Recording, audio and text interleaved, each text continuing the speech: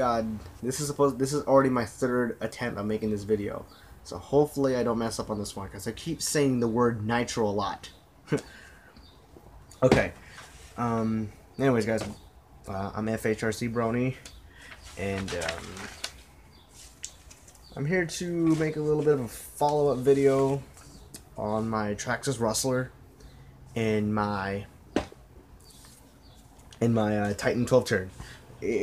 My Titan 12 turn is already burned. I already threw it away because I burned it while I was doing a speed run with my Slash.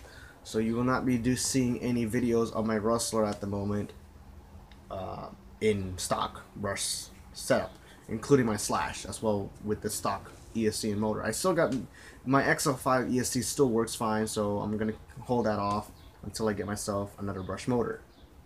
I'm probably gonna do an upgrade instead of using the crappy 12 turn, which most people refer it to as. It's a piece of crap.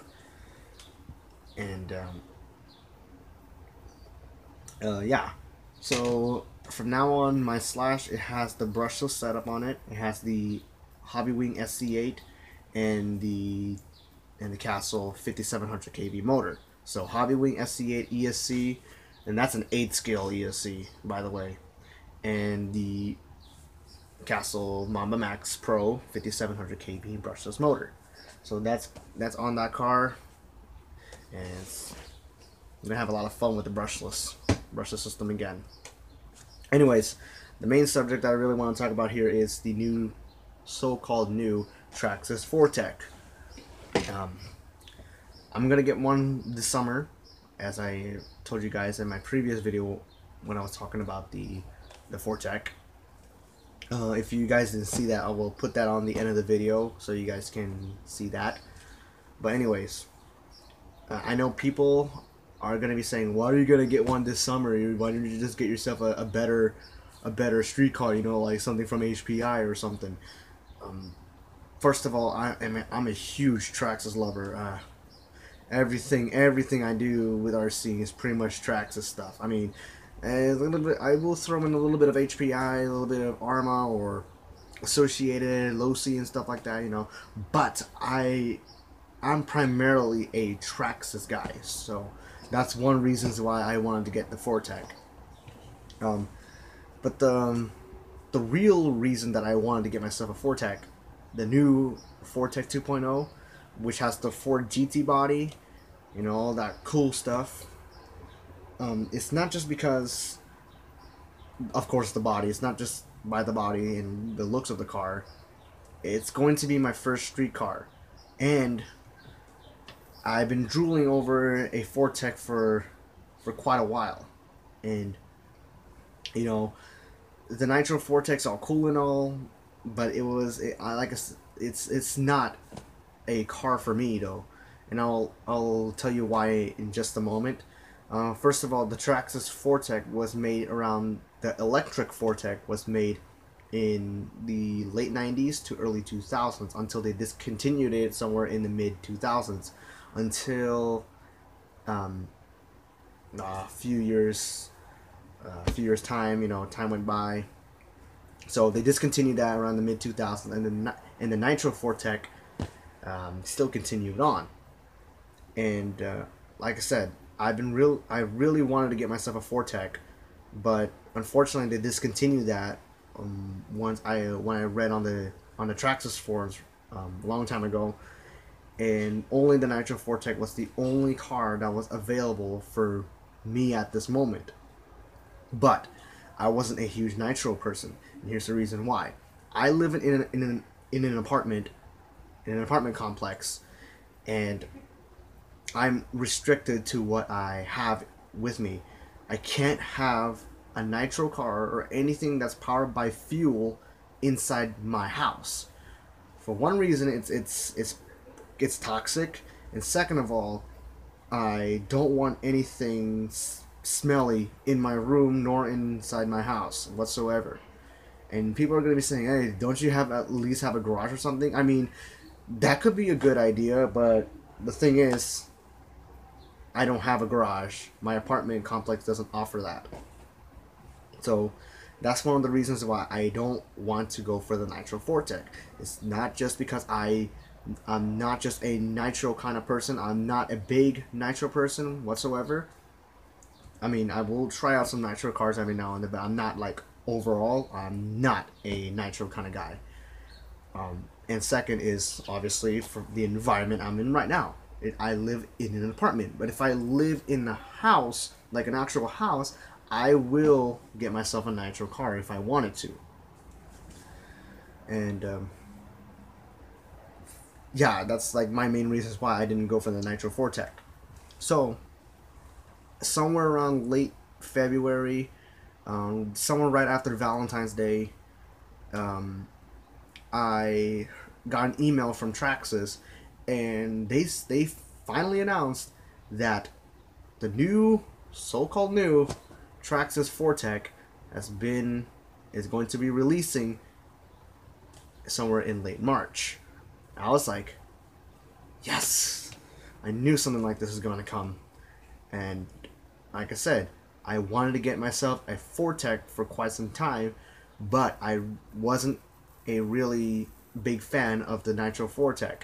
That's why I've been waiting for this long to get myself the Fortec 2.0, then second generation Fortec. Well, it's actually a third generation Fortec because Nitro Fortec, the first generation E Fortec, and then there's the Nitro Fortec, and then there's the third generation Fortec, which is basically the generation 2 of the electric Fortec. Okay. Now I'm going to be talking about the Fortec itself.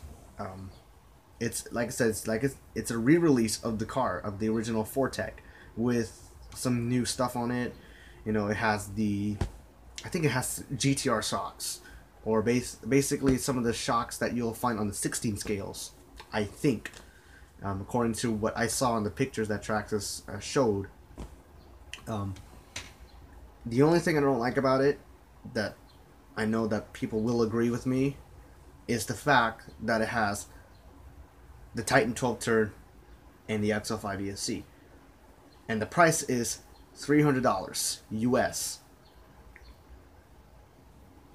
That is kind of ridiculous for a car that's pretty basic, straightforward, and has barely any adjustabilities like camber or toe, caster, nothing like that. None of that crazy stuff. It's pretty basic, other than just I mean, the reason why it's $300 is because the fact that it has a licensed body, the Ford GT. Of course, it's gonna be worth more than what you will find as if it was just the base model. But like overall, though, even if it didn't have the Ford body on it, if it just had a regular Fortec body, it really shouldn't be $300 whatsoever. I mean, I paid $300 for this Slash right here with the onboard audio, and it had the XO5 and Titan 12 turn on it when I first bought it. And it's not just by the Courtney body, but it was also the fact that it had the onboard audio system, so that's why it was $300. But with a car that's pretty basic and straightforward, it just only has the Ford GT body. That's the only cool thing about it, and just has a Titan 12 turn and an XL5 for $300 US. That's kind of ridiculous to me, honestly, and some of you guys may agree with that. But that doesn't change the fact that I still wanted to get this car. So, like I said, I've been really digging into the Nitro Fortec a lot, but the Nitro part is not really my thing. I'm not into Nitro cars, so I've been waiting for a new re-release of the Fortec, and it's finally here. So I'm gonna be getting one by this summer, and I'll be hopefully doing an unboxing video for that. What else? And once I'm done doing some runs with it in stock condition, I'll be upgrading that to either a VXL or a Castle what was that? Castle Sidewinder SV3. Or maybe I could wait a little bit longer, somewhere in the middle part of summer, middle half of summer. and I could just wait until they got themselves a brushless version of the truck brushless version of the Fortec, called the Fortec VXL. I don't know, but we'll never know. But at this moment, I'm gonna be getting one for sure this summer, and I will do my unboxing video with that, and so be on the lookout for that. What else? Yeah, so like I said, it's just a re-release, and nothing too special, nothing too crazy about it, other than just a cool looking body and slightly updated components and electronics in it. And I do know for a fact that the original Fortec had the XL1 ESC and the Stinger motor. Now it has the XL5 and the Titan 12 turret. So like I said, once I'm done with all that stuff, I'll be putting myself a brushless system on it. I don't know for sure either a VXL or SV3, but we'll see about that. And yeah, that's about it. We're running out of memory here, so that is all for now. I'll talk to you guys soon.